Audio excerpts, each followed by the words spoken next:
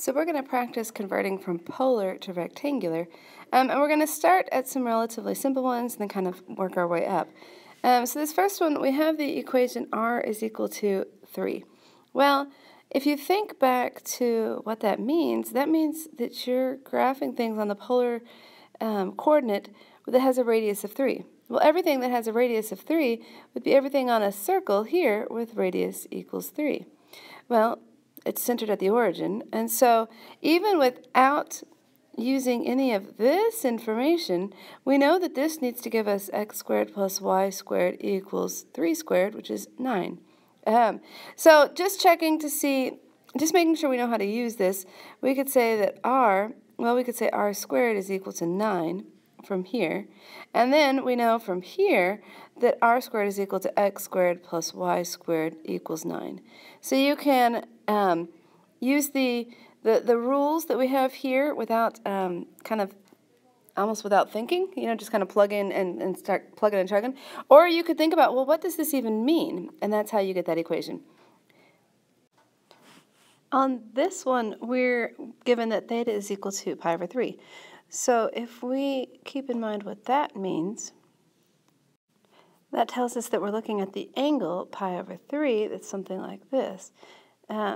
So it's going to be this line, and if we want to write the equation of that line, we can say y equals mx plus b. We know that it's passing through the origin, and we know that we know our unit circle still, hopefully. And if you think about at this pi over 3, you went up root 3 over 2 and over 1/2. And so the tangent value is root 3 over 2 divided by 1/2, which is root 3. So the slope, the tangent value, is also the slope. So this one just becomes y is equal to root 3 times x. We could also have used this information over here, just a different way to kind of process through what was happening. Hopefully that's helpful. In the next one, we have that r is equal to secant of theta. So let's rewrite that and say, well, that's r is equal to 1 over cosine theta. Well, secant is 1 over cosine. I see that I have an equation here that lets me do something with r times cosine theta. Notice I can get there pretty quickly, and I can say that r cosine theta is equal to 1. And so this just becomes the equation x equals 1. Our next one is going to have us start with something like r is equal to 5 over cosine theta minus sine theta. And now with something like that, we're going to use this information we're going to find that's going to be really helpful for us. So if I cross multiply or multiply both sides by cosine theta minus sine theta, I get r cosine theta minus r sine theta equals 5. Well, now this is coming in very handy. R cosine theta is just x, r sine theta is just y, so that's x minus y equals 5. And if we plug that into our calculator, we should find that it's a line, which is what this is showing us as well. Our last example for this video is definitely more complicated than what we've seen before. And we're going to say r equals sine of 3 theta. Now, our formulas here don't have anything in terms of something besides just theta. So we have to remember our trig identities to get this sine of 3 theta in terms of just theta. Okay, so I'm going to recognize that this is 1 theta plus 2 theta, which then can break down to sine cosine plus cosine sine, and then now I'm down to having things in terms of theta and 2 theta, but I just need theta. So, and if this last step was a little confusing for you, go back to our identities unit, because that's straight from what we knew before. And I can say, okay, so this is sine theta. Cosine 2 theta, I've got different options. I'm going to go ahead and use the version cosine squared minus sine squared. and then this plus, okay, sorry, we're going to run out a little space here. This becomes cosine theta times 2 sine theta cosine theta.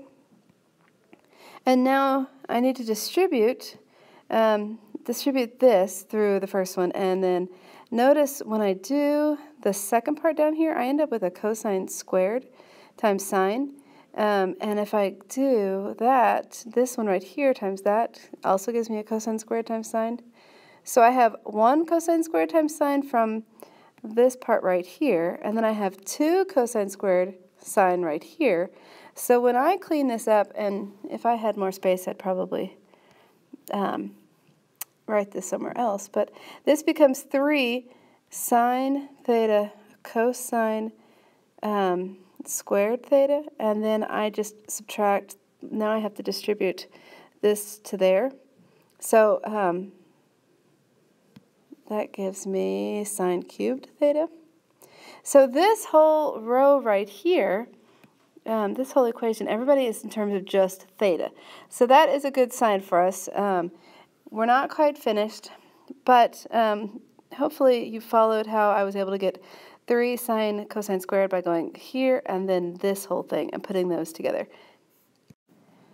Okay, so picking up where we left off, we've got this in terms of, everybody's in terms of theta. What we know, though, is that if we're going to solve for x and y, if we're going to get things in terms of x and y, we need to have r cosine theta and then r sine theta. Well, right here, I don't have any value of r. What I can do, but I've got one, here's a sine value, and then this is a cosine and another cosine. Okay, so I could break this apart. I'm going to need an r cubed times this term here. And then when I look at this one right here, I have sine cubed. So if I had r cubed also, then I could break that down to r sine theta times r sine theta times r sine theta.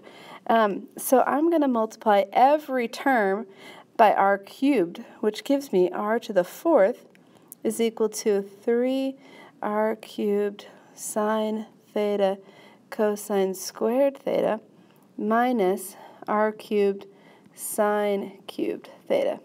Okay, so rearranging this, I have 3 times r sine times, this becomes an r cosine where the whole thing is getting squared, and this is an r sine where the whole thing is getting cubed.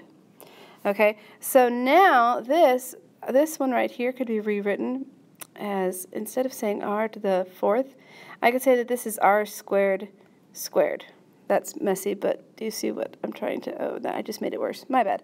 Okay, do you know where I'm going with that? R squared we know to be x squared plus y squared.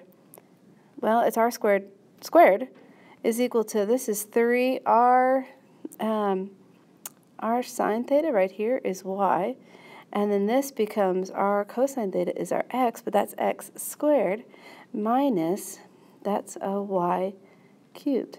And this, believe it or not, is an answer that your textbook would accept.